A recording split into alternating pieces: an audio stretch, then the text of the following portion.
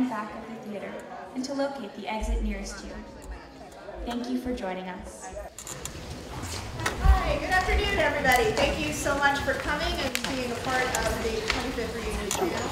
This year we're going to be talking about liberal arts education and the interplay between that and kind of this digital toolkit that's been weaving its way into our lives increasingly every day. And we have some fantastic classmates who have put their head in the noose a little bit and are going to give us their thoughts on the subject. And Susan Engel, who's a professor here at Williams right now, who's going to be our moderator. So on to the panel. Thank you so very much.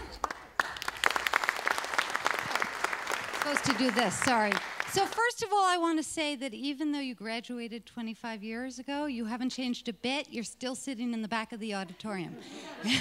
Oh my gosh. So I want to tell you how happy I am to be here with you today. I love teaching at Williams.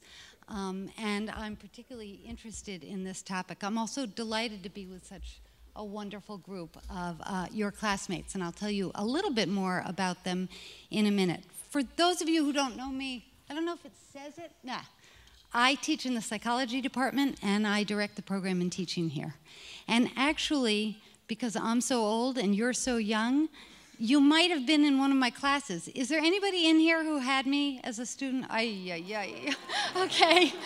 Well, I've changed, and so have you. Okay, so we have a really intriguing topic today, which is, I'm going to forget the proper title, but it's about the way in which digital toolkits have affected the world of liberal arts college and beyond. And I have to admit that when I first got the email about this, I balked and I said, I don't know what a digital toolkit is. But then I kind of figured it out. And I want to just say for a moment a little about my own introduction to this topic, which is that we're here to talk about the ways in which the digital world impacts or influences what we do as professors, as scholars, and as students in liberal arts campuses, and also how the liberal arts world has been affected by the digital world. And I think it's inevitable that we'll be talking at least partly about the pluses and the minuses. And I was just going to say a bit about the pluses, sort of a preview of my pluses and minuses. So the pluses are that it's opened up the world of knowledge in an amazing way if you're a scholar or trying to get other people to be scholarly. And I keep thinking of this term that I learned from an historian, research rapture, which is when you look something up online and it's so intriguing to you and you find something in there that you didn't know you wanted to know about, and then you have to follow that link, and then you go to another link and suddenly you look up and it's 10 hours later and you're a specialist in a whole other field. And it's actually a fabulous phrase, and it's one I relate to. And as someone who studies kids, I understand that in that way, the digital world is a friend to children. For all the ways we caution ourselves and our kids about the misuses of the digital world, their devices, it can lead to research rapture, and that's fantastic. As a researcher, I love it also because of all the specific tools it gives me. So I can use Skype as a data collection method and interview people all over the world without leaving my office. That's incredible.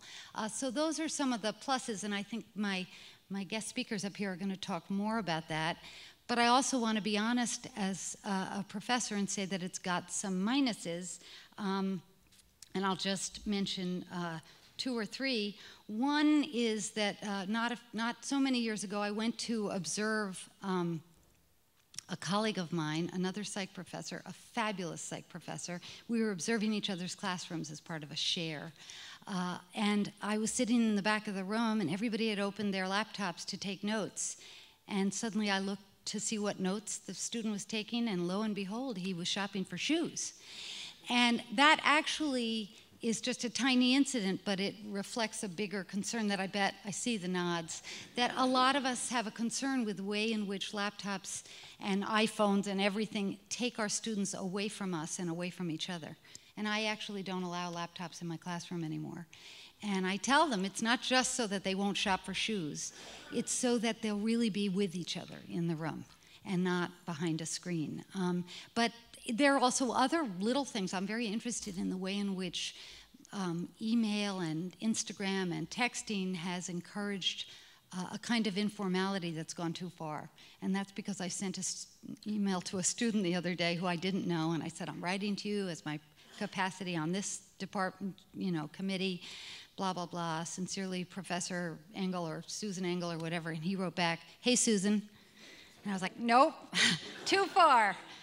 So I think that those are just little ways in which it's both a wonderful gift and a problem. One last note about that. A few years ago, I was in Aspen at a conference, and I happened to hear the founders of Coursera and edX talking about the wonders of learning online, something that some of you may talk about, I don't know. And the idea in a nutshell, and you probably all know about this better than I do, is that we could now make lectures and course materials and syllabi that we could reach people in every part of the world, whether they could come to a school like Williams or not, and it would transform the world. And they were as passionate and idealistic. I mean, it's like they had just converted to a new religion. They were so excited about what they were offering.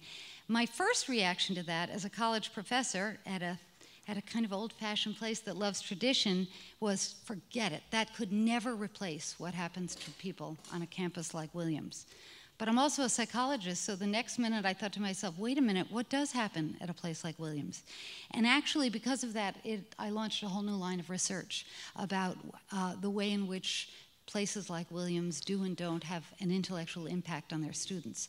So I think that the ramifications of the digital toolkit are quite huge, and leads me to just one last point, and then I'll introduce the people you're really here to speak to, which is that in the end, thinking about digital toolkits in terms of a liberal arts setting requires us to think about what we believe the purpose of a liberal arts education is.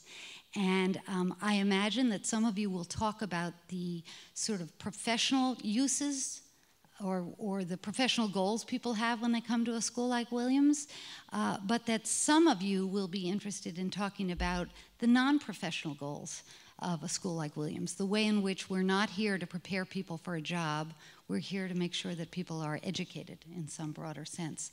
And I think the question of how our digital toolkits sort of speak to that is an important one. I'm eager to hear what people have to say about that. Okay, those are my opening comments. I have incredibly illustrious friends and colleagues up here. And I said before to Mary Hinton, I said, I'm not going to give you a very formal introduction because these people know you and they can read about you in the handout or whatever. And she said, yeah, don't be formal. For all I know, we took showers together. That we don't need, so I'm not going to, I had to say that. You gave me that perfect line. But all the way over on my left is Mary Hinton, who studied psychology here and studied with my good friend Laurie Hetherington, but went on to get a PhD in religious studies and now is the president of the College of St. Benedict. Sitting next to her is John Spear, who's the director of college counseling at Northwood School. I bet you're each going to tell a little about yourself, right? I hope. Okay. And next to him is Kate Queeney, but people here knew her as Katie. And so I have to say Katie Queeney because she said that makes everybody laugh. Katie Queeney, who is professor of chemistry at Smith College. And finally, right to my left, Derek Schilling, who's professor of French at Johns Hopkins. And each of them is going to talk about this topic in whatever way they want. Then I'm going to make a few comments to pull it together, ask a question, and then I hope that you will have plenty of questions because that'll be the most fun part of it. Okay. Oh, you're next. You go. Thanks, Susan. The members of the class of '92, for the most part, were born around 1970. 69, 71, give or take a bit. It means that we're non-natives. All of us are non-natives. That is, we're not digital natives.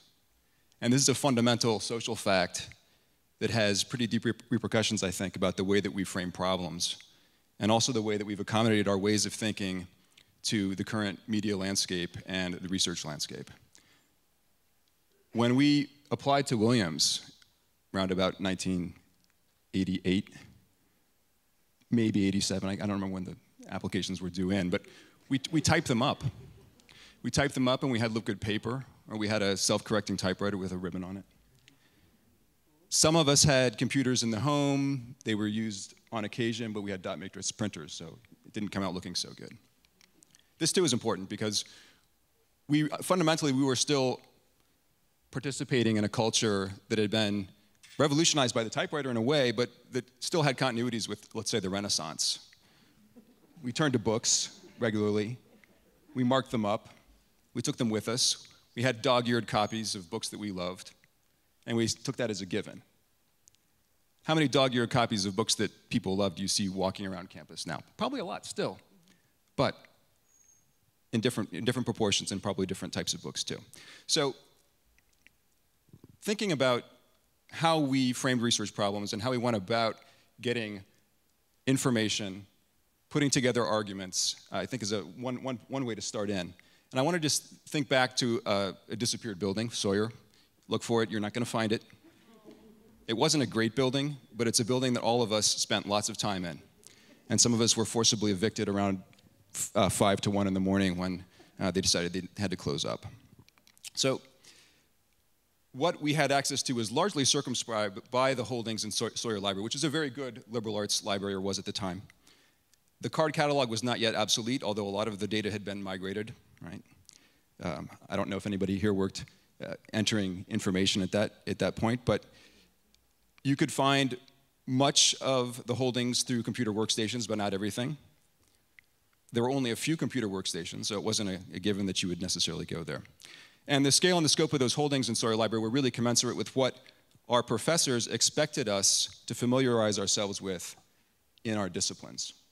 And there was a nice equilibrium there insofar as there was a core of materials as well as other materials that were really handpicked by the faculty of Williams College. Let's say journals, for example, journals that were important to the field, and then journals that were somewhat more peripheral to that core, but that resonated with the research specialties of the faculty here. And the result is that disciplines, different fields, appeared to us as compact and cohesive because they could be visualized, they could be visited in the stacks. You would see how many linear feet of X subject were out there. Because publication has continued apace, and because space needs on universities and college campuses across the nation have become very acute, you see lots of holdings being put in service centers, so they become remote, and you don't necessarily have that immediacy anymore. I think one of the great privileges of being part of this generation that was not digitally native and that spent lots of time in libraries at the time was precisely the discovery, this rush that you can get when you go to the stacks and you see that not only the book that you thought you really needed speaks to you, but the one next to it and another 3 down and another on the shelf above it. So there was that kind of leisurely browsing that led to all sorts of new insights. These processes still take place, but in a very different way, and they're largely done through aggregation of websites and rankings, and they're done by corporations that aren't necessarily connected to the discipline. So when a student today does a keyword search, they may get reams of information, 10,000 different hits, but the question is, how are those going to be hierarchized? How are they going to be aggregated? How useful is that information that's given to them? So thinking back to our experience at Williams, in part, I think it was absolutely essential that we had the one-on-one time with professors who could say, this is a journal that you want to look at. This is a resource that you absolutely can't miss out on. And that kind of curator function that scholars played for us, saying, this is the next thing to read, and there's a sequence that should be followed here, because you're not going to really appreciate this until you've read this more basic text. And it allowed us, I think, intellectually to, again, to see our fields as cohesive and compact. And today, I think that notion has been exploded. Internet came online roughly at the, 97. I think I didn't send an email until graduate school, actually. I didn't send a single email in college here. I wasn't in Jessup where there was some of that use. But the fact that the classes of, let's say, 2002, 2007, 2012, and so on, can see themselves as not necessarily digital natives, but almost fully so. It distinguishes them from us in a fundamental way. So I think this generation has struggled to some extent to try to adapt our disciplinary questions, our research methods, to the kinds of things that are now possible. And I have to say, archiving has been an amazing thing, digital archiving for, let's say, the study of rare books, manuscripts, any historical materials that are hard to access. Instead of having to go to Slovenia or to Berlin or any research library, you can often get the content over the internet. And with increasing resolution, as memory becomes more cheaper, the fact that libraries are able to upload this content. So, more pertinently about teaching, I work in a modern language department where I also teach film. And one thing that's happened in colleges and universities is that the language labs have almost all been phased out. I don't know how many of you studied a language at Williams. You probably were using cassettes and headphones and repeating, trying to say "cztery" or "Mnie zawód Derek" or "Was machst du?" or "Buongiorno," right? You're trying all these sounds, and it's important to phonate. You have to get the words out. Today, when you see people in a cafe with laptops, you don't hear a lot of people phonating and getting the words out. So that's been a concern for me as a language educator in part. What does it take to get into that zone where you can actually produce language without, let's say, disturbing the peace? And there are ways to do it. There are wonderful voice thread applications so that you can have interaction with your professor that's oral but non-synchronous. Same with chat rooms, which is synchronous, or message boards with threads. I think for me, the other area that's changed quite a bit is film studies. We used to have to be able to, to thread a Bell and Howell projector, and you couldn't really count on the bulb being good, and then sometimes you'd burn the film. It happens. But the DVD age has been a boon for scholars in film studies. The question of illustration with frame captures, just screen grabs, but also being able to record very, very brief sequences has made it possible to illustrate an argument in film studies, something that was not possible before. You had to go through basically what the rhetoricians call ekphrasis, so describing an image, but describing a moving image is even harder than describing a painted image in many cases. So, the last thing I'd just like to touch on is precisely the student-professor relationship, and I think, as Susan said, there's pluses and minuses in all of it. A minus being when a student is chuckling and you're talking about concentration camps in colonial Algeria, and you know that the student who's looking at a laptop is not paying attention. I didn't forget that one. I did not forget that one. I'm not going to live it down. But the idea of not just synchronous communication, but the possibility to react within the space of a second, and to have a live discussion with a classroom of 10, 15, 20, let's say 25 students is really one of the most engaging and passion-raising things I can imagine. So that's one thing that I think is remained a constant in the liberal arts frame, that is the possibility of face-to-face thinking and articulating something collectively, bringing multiple individual perspectives in with that. And if digital tools are helping that, so much the better. So if you saw us come in, you could see we were all trying not to sit next to Susan just so we didn't have to go first. But now I'm thinking it's like a miscalculation to go after the humanist on the panel. It's really articulate. So as Susan said, I'm a chemistry professor, and so when we first started talking about this panel, actually the last thing that Derek just mentioned, the sort of the face-to-face and how we deal with students, was really what came to mind for me. So I'll just say quickly, as a scientist, I think, and as someone who's not a digital native, so I now take for granted all the ways that those tools help us do science, so that I don't even really think of it anymore. So, and my little non-digital native story is I did once in graduate school, actually, because my advisor was too cheap to buy peak fitting software, I actually cut peaks out and weighed them once. I see the chemistry professor giving me a thumbs up. So So I think there are great advantages. And in teaching even, I think about, for me, one of the great advantages for digital tools is visualization. So talking about things that are sort of, you know, three-dimensionally complicated and being able to show those to students, and that's a huge boon to teaching.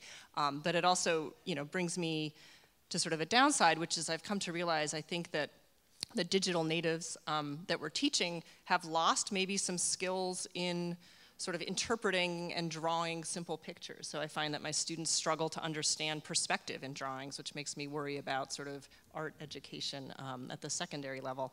But I want to focus on this issue of sort of what digital habits students bring with them and how that impacts teaching in a liberal arts setting. So what I hear a lot when I'm talking to students either in my class or they're talking about another class they're in, again, particularly in STEM fields, is I get this sentence a lot: I didn't understand what we did in class today, so I watched a Khan video. And so those of you with kids will know these are Khan Academy videos, and they're actually fantastic if you look at them. They're these, you know, they're accessible to anyone. So if you're at a high school, a lot of my students come from high schools where the books are really crummy or non-existent. You don't need those. You can learn just about anything in general chemistry or organic chemistry from a Khan Academy video. So they're wonderful, and it gives students a lot of choices in how they want to try to learn or to supplement their learning. To me, the biggest con for these, no pun intended, I just saw that, is that the students who talk about this, and there may be students who are using these a lot who aren't talking about them, the students I see who talk about this are generally still really struggling with the material. So they're using this as a strategy to, you know, to supplement learning with online digital tools, and yet it's not working for them. And so I think a lot about why that is. I think Susan mentioned thinking about massive open online courses, and when that became a really big issue a few years ago, every time I read an article about it, the course that people would use as an example was chemistry. So if you read, the New York Times was constantly saying, we're going to teach chemistry by MOOC, so I thought I should pay attention to this. So I think a lot about what is it that I do, and you know, if it could be replaced by that, maybe I shouldn't be doing that. So in ways, I mean, videos are just like textbooks, and students use them the same way I think that they could, or some of them do use textbooks. I think online videos to a lot of students are much more engaging. But whether you're watching a video or reading a textbook or sitting in a lecture, and I'll say a little bit more about what a lecture I think is, there's no real learning that happens just by watching these things. And so, you know, I have colleagues who've studied this a little more. When students watch those videos and actually do what they should, which is stop the video and try to solve the problem before the video solves it, then that's a real way to learn. The same way you don't really learn from reading a chemistry textbook, you have to work the sample problems and see how that goes. But to me, an even bigger issue than that is just that videos are really good at teaching algorithmic problem-solving processes. So if you want to know how to solve a limiting reagent problem in chemistry, you can learn that really well from a video. And those skills are necessary to be a chemist in that case, but they're not really sufficient.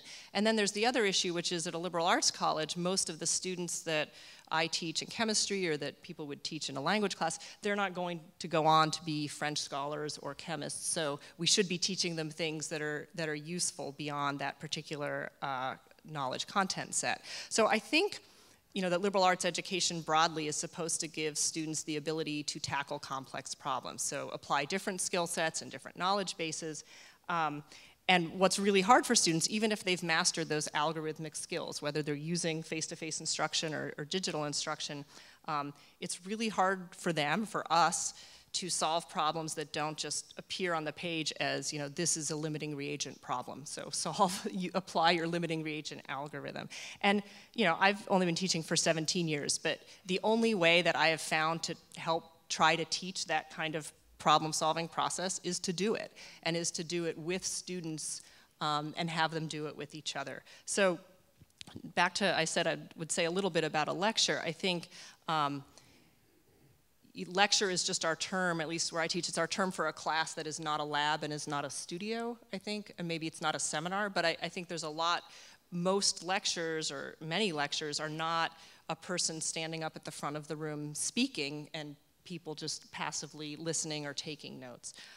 So I had someone, I was doing a study actually about digital tools, and I had a student sit in my class and code the time just so I could see how we were spending time. And so she chose a bunch of random classes. And this was in an 80-person general chemistry class. And 33% of the time, it was a first semester class, was lecturing. It was me presenting information that I was presenting to students that was new, or at least new in that class. And the rest of the time was talking. The rest of the time was students talking to each other, students talking in back and forth with me, or me just listening to students. And that's important because what we were doing was solving problems. Sometimes we're solving problems that I'd given them, sometimes we're solving a question that someone had asked. But I think students can't learn to do that until they listen to how other people solve problems. So everybody does it differently. How does that person do it? I think really importantly, often when we do that, we do it badly. So we pose a problem and students have answers that aren't good. And so then they have to learn, what do I do when I have a dead end, because I haven't applied the right skill set. And so we do that a lot. And so I think that part of learning is just something that can't be reproduced really without some kind of interpersonal contact. And there are complicated platforms that try to allow that online, but it's hard to do with 80 people. I think if you're not, you can, I've seen some platforms for sort of 8 people doing that digitally.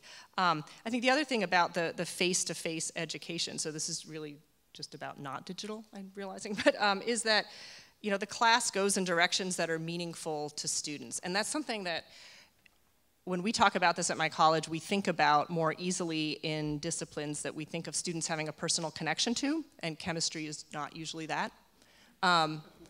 But there are meaningful directions in chemistry in terms of what students don't understand or what they care about. The last thing I'll say about that, so I think that the face-to-face teaching is really important because I can send you to a video if I know what you're going to need to learn. But if I don't know what you're going to need to learn, I have to be in conversation with you to find that out. And so I wanted to end actually with a quote from a Williams student that I heard a few years ago about this, that has really stuck with me because, the personal interactions with faculty and that face-to-face connection, that just makes us feel good as humans, and I wouldn't discount that. That's a good thing. But I think it needs, for how much it costs in every sense, it needs to have some value greater than that. So this student, and I'm paraphrasing because I don't remember the exact quote, the student was talking about that one-on-one interaction with faculty and how important it is, and he said, well, it's important, in this case he was saying that the faculty member come to my dance performance because we have to be comfortable enough with each other to do uncomfortable work in the classroom. And so that relationship building, and again, uncomfortable work in a chemistry classroom is not so much about the content, but about our relationship to it. So it's uncomfortable to say, I have no idea what you're talking about, and I don't know how to do this. And so for students to be uncomfortable enough to say that, I think is something that's hard to reproduce digitally. It occurs to me sitting here that when I was here at college with many of you, a theme of my experience was just intimidation. Like I was in a classroom with all these smart people, and I found myself more likely to seek the professor during office hours than to speak in class. And I realized that Heather's call to ask me to participate in this panel was some kind of revenge or some payback for all those classes when I was silent. I want to speak about the college admissions process because that's what I do and that's what I know. I'm a college counselor. I've been doing it for most of the time since we graduated, and I know that many of you have children that are deep in the process or just went through it, or so it might be interesting. And technology has drastically changed how this whole process works, and there's a lot to talk about. And I hear there are plenty of receptions for us to dig into more later on. But I want to give you a brief history of college counseling, because I think it leads to technology, and it also explains some of how a place like Williams has changed since maybe our grandparents' generation. So college counseling, or what I do, has changed. It used to be called college placement. And my admissions officer at my school still wants to call it college placement, but it's not. But it used to be that. And I'm talking, this is, you know, our maybe our grandparents' generation. Maybe if our parents are old enough, it was the parents where the headmaster would actually, or you know, the person in charge of the school would get on the phone and say, "Got a kid for you," and they talk about the kid would be placed. Go to the next kid, the next kid, the next kid. If I look at the yearbook at the school I teach at, a little boarding school, you know, no superstar students or anything, just a, you know, a small boarding school struggling to make it in the 1930s and 40s. Just about all the kids were going to Ivy League, Amherst Williams, you know, and that's how it worked back then. I'm 25 years out when my classmates and when we were applying, it was a different model. It wasn't placement anymore. It was more guidance, so college guidance. And think of that word. It means that there's a path, sort of a clear path, and there's an expert, a college guidance counselor, or just a guidance counselor who would sort of walk you down that path. And in both of these models, the universe of students that are coming to Williams is really small. Right? The first model with placement is there's a small group of schools that sort of feed a place like Williams. With guidance, things were a little different, but it was still adult focused, expert focused. You know, imagine a person walking you down a path through the process, and the process was pretty much the same for everyone. And that's changed, and it's changed around the same time as the internet, but I don't think it's a causation thing. To college counseling. So I'm the director of college counseling, and that title's just changed recently. It used to be the director of college guidance, and I said we have to change this title. But so this era, the director of when you're college counseling is there are many paths, and the purpose of college counseling is to help students get to know themselves, to help students find the right fit, and then, so now that the universe of potential students is significantly larger. And I bet, I haven't done this research, but I bet if you take a look at the number of high schools represented at Williams right now, from, you know, the first years to seniors, and compare it to the number of high schools represented when we were there, it's a huge difference. And that's really good. College is more accessible. A place like Williams is more accessible to more people. It's a more diverse group. There are more first-generation students. So that's changed significantly in, say, 50 years. In the last 10 years or so, college counseling has changed to more virtual counseling. And so it's online. There are a lot of algorithms now. There are a lot of websites where you fill out a form and it spits out scholarships you should apply to, or colleges you should look at. One thing that you might know, if you have a kid who took the SAT and you help them register for the test, you know this. When we registered for the SAT, it was maybe 4 pages at the most, maybe even 2 pages of sort of bubble-in things, and you send it into the College Board in New Jersey, and they'd register you for the test. Now, it's all online, of course. They have a little screen with a picture of a couch, and it tells you to get comfortable, because this is going to take a while.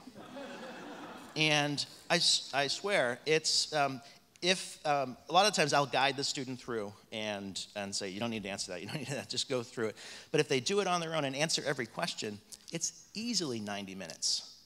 And the reason it is because they're asking all these questions, and there are 2 reasons for these questions. They're asking, you know, what courses did you take? What are your interests? What are your extracurricular activities? All that kind of stuff. And there's a cynical reason, and there's a virtuous reason. The cynical reason is that the College Board collects all this data, and they sell it to colleges and universities to market to prospective students. But there's a virtuous reason, too. And let me just say one fact first, that most schools now have 1 counselor for between 200 and 300 students. Right? In California, it's more like 500-600 students. I'm from a rural area in upstate New York, and so the school districts are much smaller, but there's 1 counselor from like pre-K to 12. Imagine a counselor from pre-K to 12 and the different things you're doing. And you may only have 15 seniors, but how much time are you able to give to them when you're focused on individualized learning plans for the pre-K students? So with that in mind, that the counselors have so much on their plate that the College Board and other organizations are trying to offer these services to students, and so offer college counseling.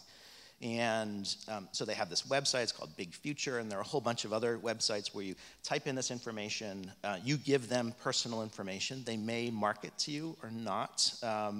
It's never clear for the students.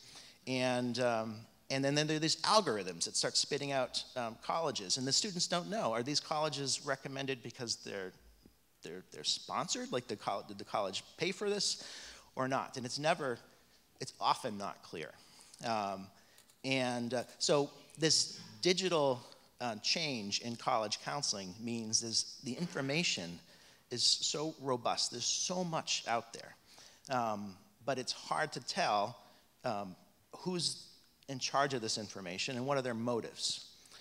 And here's what's disappointing, or what's surprising to me. First, I'll do on this little tangent. There's a lot of people will say our kids these days are not as smart. No, they're way smarter now. The talented kids from my school and other schools that are going to Williams are, I'll speak for myself. They're way better than I was, and they're probably way better than most of my classmates. They're really capable. Good critical thinking skills, writing. It's really impressive.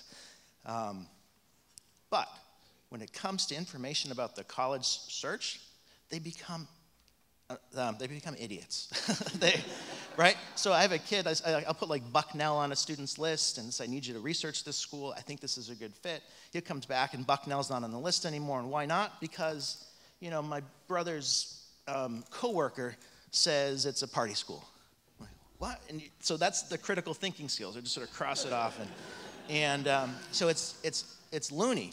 But they write the best AP papers. They do great arguments in school. So it's all about media and literacy, so we're working on it, but we're not there yet for sure. The last thing I wanted to say was that, well, I'm not going to say anything else. I'm going to I'll yield the floor to you. Yes. Okay, well, thank you. So I just want to note for the record, I've staked my entire professional career on those young people you just described, but I'm not nervous. So I actually want to start by thanking Heather and Chris and Susan for the opportunity to talk with you. And although I'm the only one using a digital device on the stage, I actually want to argue against the digital toolkit, particularly as it relates to the liberal arts. And I think about the liberal arts often. I had the great fortune of leading a purely residential liberal arts school for 1,900 young women. And I think without the liberal arts, the digital toolkits are actually meaningless, is my way of thinking, or at least I want to put that out there. Because to my way of thinking, without the skills that we learned in a liberal arts environment, I think the digital world lacks meaning. So I want to talk a little bit about that, and then a bit more broadly about what the digital age means in higher education, generally speaking. So I want to give an example to try to make my case about the sort of the vagaries of the digital toolkit. One of the things that I'm often asked to speak about, because I lead a college for women, is people will task me with speaking about women's leadership. So you could, with a fairly unsophisticated digital toolkit, go online and find out a great deal about women's leadership. In fact, if you do a cursory Google search, thousands of articles will appear that have women's leadership in them.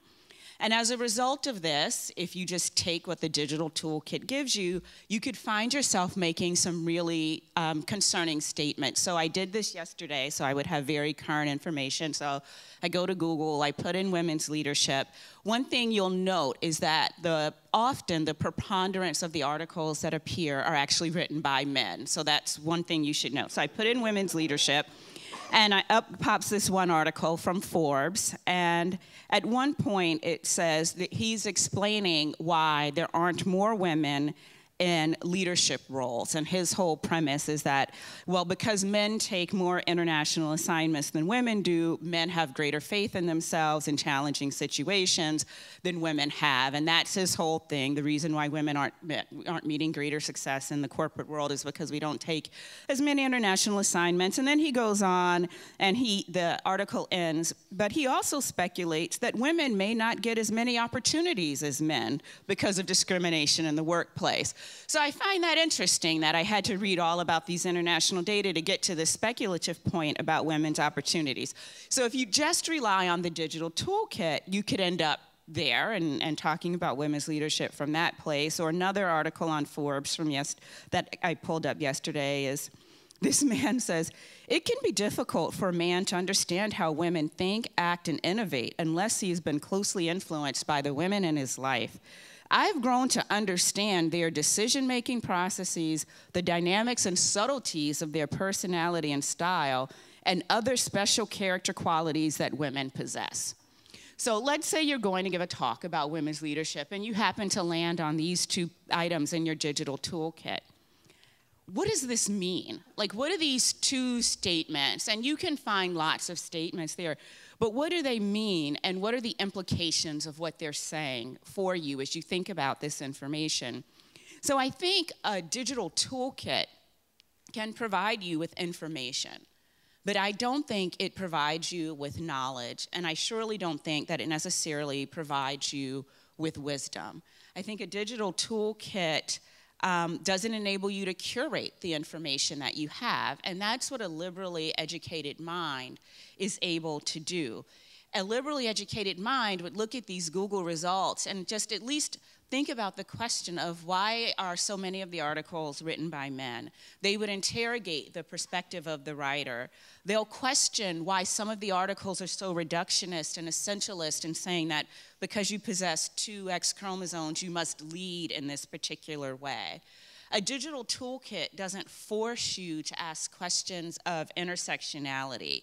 It won't ask if what's true for one group of women holds true for another group of women across context, and it won't push you to ask the questions of why or why not.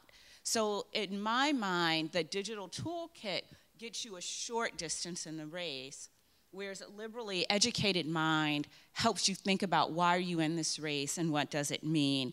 There's a relatively new book out called The Fuzzy and the Techie, and it's about someone who's in Silicon Valley, as I believe he's a humanist, writing this book, and talks about why the liberal arts are so essential in understanding even our tech world. Because technology is ideally in service of something, but it's humanists and scientists who understand why do people behave the way they do, why do we make the decisions that we do, and that we need those liberally educated people and minds in order to even drive the technology that we want or that we need. And I have two other key things that I think makes digital toolkits sort of less than helpful at times. A digital toolkit is not particularly helpful, I think, when you're engaging in the early sort of embryonic stages of knowledge discovery and generation, when you're at that fragile point of trying to figure out the questions. Yes, a digital toolkit can help you present information. It can help feed some of those early questions, but it's every individual's unique perspective that they bring that forms those big questions of life, that help you make meaning of what's happening in the world around you. And a digital toolkit can move you further down the road, but those early questions come from introspection and dialogue with one another and dialogue in a classroom. So I think we want to be careful with assuming that the digital toolkit can do that early piece of knowledge discovery and generation. And secondly, and for me, this is actually the most important question around digital toolkits, is who controls access to the very best digital toolkits? So who controls whether or not we all get the same toolkits? Who controls who's designing the toolkits and to what end? Now, I certainly realize that a digital product in and of itself doesn't discriminate, right? It's a tool, it's technology. But it also doesn't necessarily support movement towards inclusion that I think you're seeing across higher ed. We don't all get the same digital toolkit, whether it's in our K-12 worlds or even in higher ed. We're not all equipped with the same digital toolkit.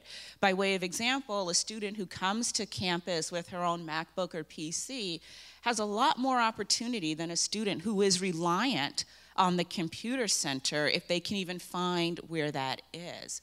So a digital toolkit, I don't think, is any more equitable in the real world. And the toolkit is controlled by who gets to distribute them, who controls the information in them, who gets to design them. Is the digital toolkit available for someone who has, who's visually impaired? And how do we make it available in an equitable fashion? Without a liberally educated mind, you don't get to question who gets access to the toolkit or who designed the toolkit. And I think that a liberal arts mind thrives in those questions, and we thrive in challenging those questions. So I would just argue that a digital toolkit cannot set you free in the same ways that a liberally educated mind can, both for an individual and then when the individual goes back to their communities, the way that they can help their community thrive as well.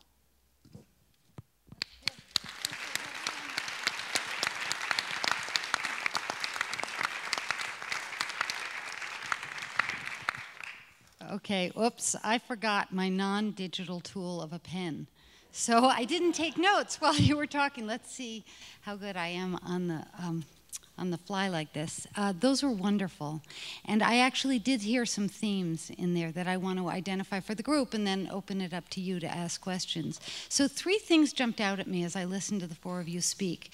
One was what it means to be an active learner at the college level. So I'm interested in K-12 education, and for those of you in that world, we talk a lot, or if you have kids, you know what it means to be an active learner, K through 12. You get up, you do things, you make things, you walk around the room, you cut, you paste. But actually, what I heard today was a dilemma about what it means to be an intellectually active learner and the way in which digital tools help that and hinder it. So, because there's some things you can't do, as you mentioned, without actually trying the problem. Like, just getting it online is no better than just reading it in a textbook or hearing someone tell it to you. And you talked in a variety of ways about the role of sort of self-efficacy or intellectual self-determination in learning. And I'm just interested in what your thoughts are about how to make sure that our students remain active learners in the face of this great seduction of the digital toolkit. So that's one thing I'm interested in hearing people talk about, which is what it means to be an active learner with this incredible allure of tools that can help you be more independent. You can look for more stuff. You can try stuff out online. There are all kinds of ways it could make you more independent and active, but I think you've identified some of the ways in which it could also kind of immobilize you or, So that's one thing. The second thing that came up again and again was this sense of relationship, and something occurred to me when you were talking, Kate, about lecture. What happens in a classroom versus what happens online if you watch a lecture online or go to the Khan Academy. And I realized the great value for me of lecturing to my students is I can actually spit on them and they feel it, and that's the truth. Now that I'm older, I get all excited and I'm talking, I'm jumping around the room, and suddenly I realize I'm like sprays flying out. But it's disgusting. I won't do it to you.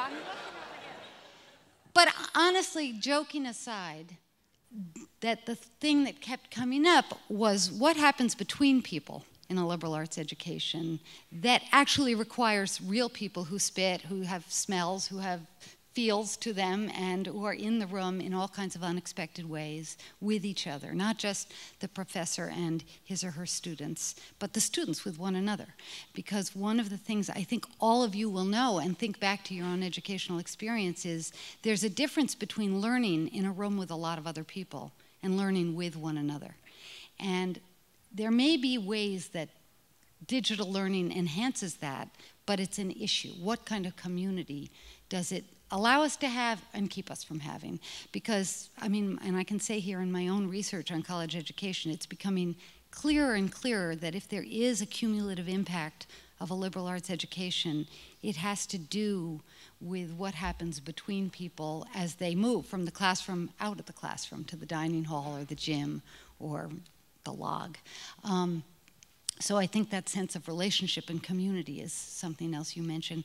The third issue that kept coming up and totally intrigues me is the relationship between certainty and uncertainty in liberal arts education. Because on the one hand, you talked about, and as professors and teachers, we want students to get knowledge, to become certain of certain things. But also, for those of us who teach, we want them to become interested in what they're uncertain about and to know the difference. And to be drawn, I'm very interested in what makes people comfortable with uncertainty. And it seemed to me that's something that you were talking about. So, John, you mentioned the dangers of taking information from a friend's uncle. And Mary talked about the dangers of taking information from online. And the truth is, God, did we ever know that as well as we know it now? Information can be true or untrue. And a lot of us don't know the difference. But honestly, seriously, that's part of our job, to help people not just detect fact from fiction, but be interested in the relationship between certainty and uncertainty. And I think that's something that you all, I didn't expect to hear you talk about, but that I think is very interesting for us to think about in relation to the digital toolkit. So those are the three themes that I think sort of brought you together. And I'd just like to ask you a question, because Mary ended with it. In all of this, there's an implicit assumption about what a college education is for. And I'd love to hear some of you talk about that in relation to the digital world, because it may or may not have changed that, but it came up even in our introduction when we were learning about what we were going to do in this panel. So if you wanted to equip people for jobs, you might feel you had to teach them how to navigate the digital world. But if you didn't think of that as your goal, you must have some other goal, and that might shift your goals for incorporating digital tools into your work as a counselor and or a college level teacher. So does anybody have an answer to that? I'm good with silence. I lead seminars, so I'll give you a minute. No, I don't have an answer for that, but something changed in the college counseling world with the recession in 2007, 2008, where I saw, and many of my peers at other schools saw, very little tolerance for liberal arts education, even from parents who have graduated from liberal arts schools. And it's been a long haul trying to turn that around. And what are you going to do with that? I mean, with majoring in art or philosophy or so there's a great pressure there that we face. And by the way, I love the New York Times. The New York Times writes like 10 articles a year about a brown English major who's bartending somewhere and what a failure the liberal arts are. And it drives me nuts that they do that. And so it's out there in the media too. And but we know, I don't have to argue the case for the liberal arts here, but the word isn't out. It's an uphill battle to communicate the value of a liberal arts education. I have students I counsel all the time that when they look at a liberal arts education, they say, "What? I'm going to major in math, and how many math classes am I taking? And what am I going to do with all these other classes? Why would they want me to take 20 classes that aren't math classes?" And that's the default position for many students and families, and it's a lot of work, and it's slow work. One of the things that I'm grateful for is I work at a school where we have 4 counselors that are working with a senior class of 60 students. Could you imagine if there were there's one counselor for 500 students. And by the way, quick tangent, that the solution, that the popular solution for this counselor shortage, the public policy solution is better technology. And that's a disaster, I think. It's a disaster. It means more algorithms and more forms and less one-on-one interaction that is so valuable. Yeah, that's all I have to say about that. One baseline thing for me as an educator, I think, is getting students to the point at which they are self-confident enough that they know that their academic integrity is impeccable. That is, we didn't speak about the question of plagiarism, but the generations that are digital natives have had it easy when it comes to plagiarizing. That is, if you go back 50 years, if you wanted to plagiarize, you had to copy out everything longhand and then maybe type it up.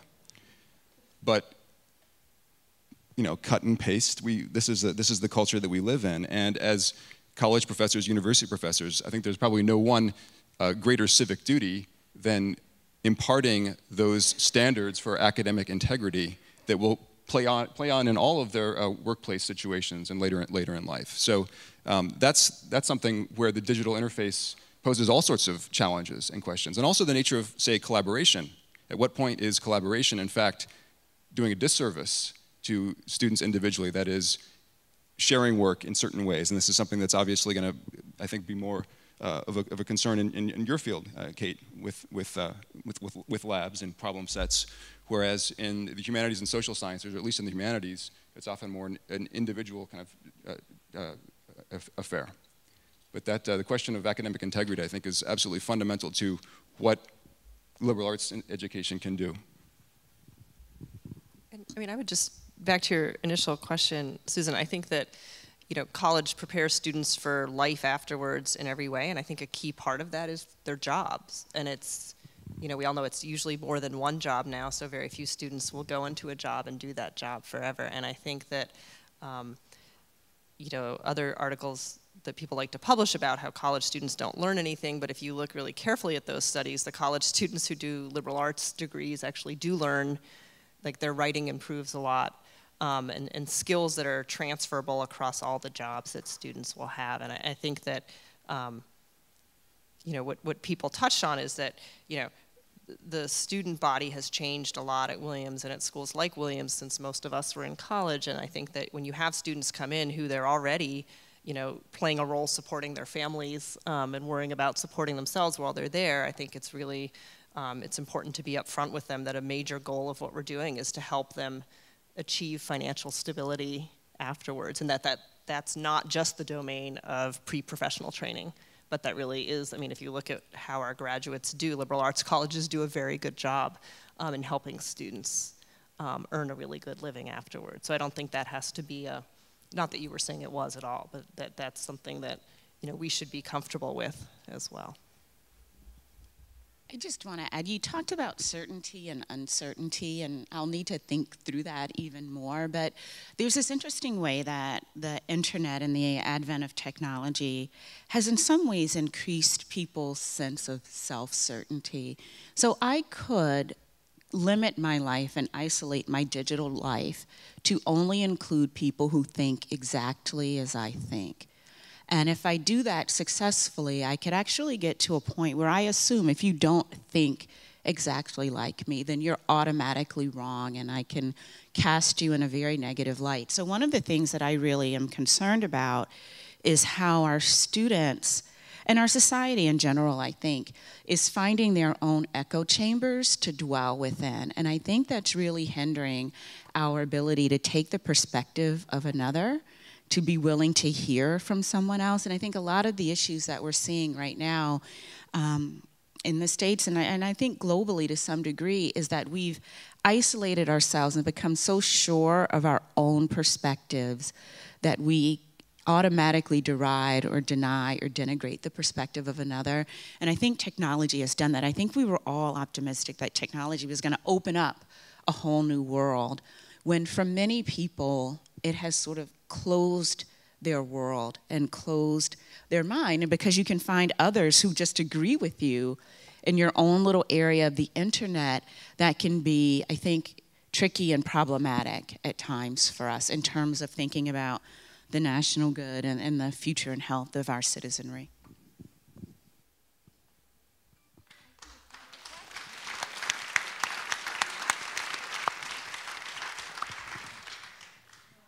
Susan Scrimshaw, class of 67, well, married to class of 67. I'm a college president.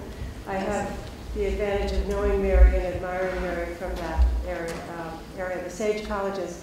And this question of the liberal arts, it's hard to get the word out, and we're trying to do that a lot with the Council of Independent Colleges.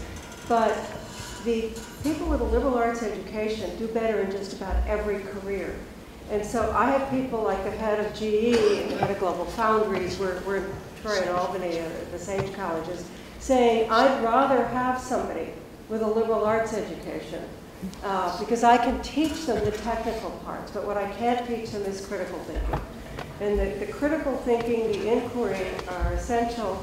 And in relation to that, being critical, I really appreciate your last comment, sir, but being critical of what's on the internet, knowing what to believe and what not to believe and how to sift through evidence, that's the kind of thing that we teach in the liberal arts. Yes. I'm going to slightly hijack this conversation for a second. My apologies. Hank Grass, class of 67, retired psychiatrist. That's my, can't think of the word. Anyway, my concern is that with the intervention of the screen in human interaction, much is lost when extraordinary people like yourselves do not make eye contact with these extraordinary students that you're teaching. When I was here 50 years ago, God forbid, I've long forgotten what my teachers taught me, but who they were as human beings, and the fact that they would have passion at the front of the lecture hall, and they knew my name, and they believed in me more than I believed in myself. That is not something you can learn from screen. So I would urge you to keep those ideas in mind as you embark on teaching the best and brightest of your students. If you aren't already, to not forego or sacrifice the human element in your role as educators. I've had the privilege of being a teacher in my home medical school for years and experimented with many different ways to get my message across. I no longer use PowerPoints. I stand at the lectern because I'm unsteady, but I make eye contact and I speak spontaneously, as I'm trying to do right now when I speak, or I have the privilege of meeting one-on-one, face-to-face with trainees, and as they will with their patients. And that sort of computer has infected the art of medicine these days. Most of us have doctors that never look at us and only look at us when they touch us and examine us. And we have to raise our voice to get their attention. So I plead with you to keep that in your toolkit, your relationship toolkit. Sorry. Thank you. Well, I'm going to add a little comment there, but I see a lot of hands raised. One thing that I have to say, I'm going to be the devil's advocate here, is sometimes when people, especially when they ask me about the impact of digital stuff on children and how much is being lost, I think about how people used to despair when printed material first became broadly accessible. And I imagine people saying, oh my God, we'll never have conversations again. Everyone will just be alone somewhere reading. And the reason I say that is the impact of technology on human life goes way back before the digital age.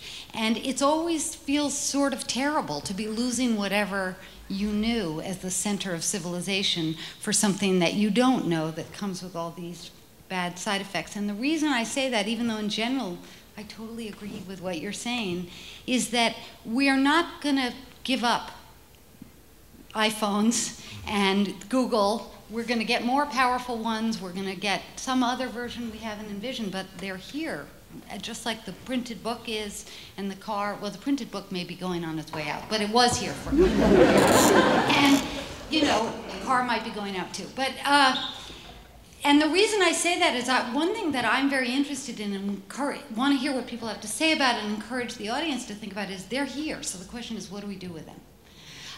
Because they're here. And they have their wonderful side to them. We're never going to get a group of students to come to college and give up the digital world for 4 years, even if you would want to. So I think it's interesting for people to think proactively, okay, this is what we got. What are we going to do with it? Because, you know, there's no going back. Yes, in the back. You. So I'll make my observations brief, but then invite you to speak to it. I'm a public school teacher. I've been teaching in a low-income community for 17 years, and I've seen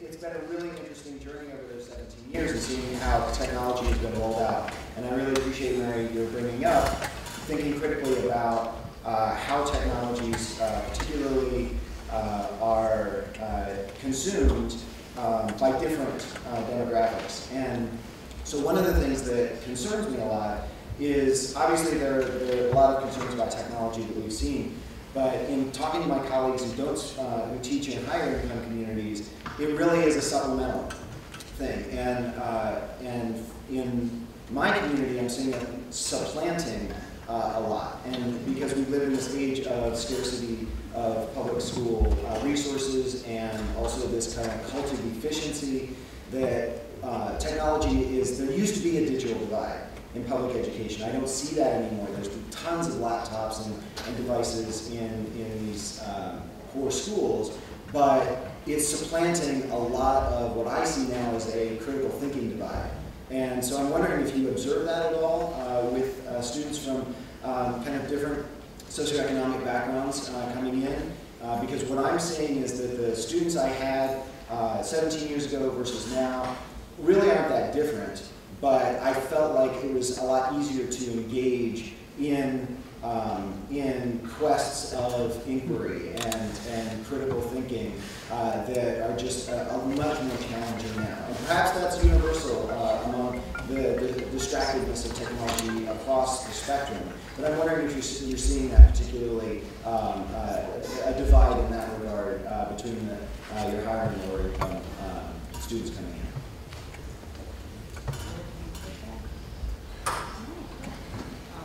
Yeah, I think that's a great question. I think it's really hard. I think it's really hard to sort out where those differences in success and thriving come from. I think, you know, nationally. So again, I'm most familiar with looking at students in STEM disciplines, and that's something that's studied a lot. So there are clear achievement and persistence gaps among, you know, various either underrepresented groups or you know, students from under-resourced schools. And your question is a really good one to think about, and I don't, you know, I'm not aware, I haven't really thought about it that way, I would just say. It's just that there are clear sort of, you know, it's not, I think often people at the college level, and I see this, you know, where I teach as well, we want to sort of address those gaps by thinking, like, if we could just teach those students, say, more algebra, right? Like, that would solve all the problems. And I think when you look at, I was just reading something, I mean, that to the extent that's been studied well, it doesn't seem to really work. And I think you just put a much more specific sort of description on what I think the problem is. It's not, in my experience, yeah, it's not that students just are lacking a particular math skill. It's that they're lacking, in part, you know, lacking what you described as sort of a critical thinking skill. So lacking the ability to sort of, you know, do things that aren't algorithmic and rote. And maybe that's because they're being taught those things, they're more likely to be taught those things in a particularly algorithmic, digital way. I don't know. I mean, you know, and again, I think some of it also is just, it's not really about this, but it bears repeating. I mean, some of it is because often those students are struggling with things that are completely outside the classroom in terms of, you know, financial pressures or family pressures that just, you know, touch on everything. But I think that's a really interesting question that I don't have an answer for. We have time. I would just find out we have to leave sooner than I thought. We have time for one more question and one more answer. Yes. Hi, my name is Kate Harris, and I'm a class of '82, and I'm a big proponent of both technology and liberal arts education as much to get that out there. I'm really curious about what you guys are seeing technologically that is fostering sort of collaboration and study groups and the kinds of things that I think some technology has made kids lazy. They think they can solve everything on their own and not always work together and teach each other, which is where a lot of learning comes from beside the teaching that actually happens in the classroom. So do you guys have any like strong feelings about technology that is really helpful and helping people, you know, helping students teach each other and really go beyond the classroom into the kinds of discussions and conversations and study groups, and you know, really half of our education at Williams came from our fellow students. So is there any technological thing out there that's fostering that? One thing, and it may or may not be technological, is I think it's architectural, and that is the move from the traditional library space to learning commons. And the possibility of having a group of 4, 5, 6 people in a room reserved for 2 hours on an afternoon to work through a problem together. And with a wonderful generalization of paint that works like a whiteboard, you can scrawl all you want on the walls and erase when you go out, or leave it up there if you want. And this is it's a very simple solution in some ways, because it gives a structured space for collaborative thinking, and yet it's fairly cost effective. So I think that's been a salutary move on the part of libraries nationwide. Thank you. We have to end now because there's another panel coming in here, but you've been a wonderful audience, and I think we want to thank your wonderful